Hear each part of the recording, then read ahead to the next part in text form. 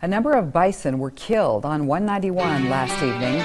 We had pictures sent to us, and I talked to West Yellowstone Police Chief Mike Gavigan this morning, and he confirmed 13 bison were killed around the mile marker 4 on Highway 191.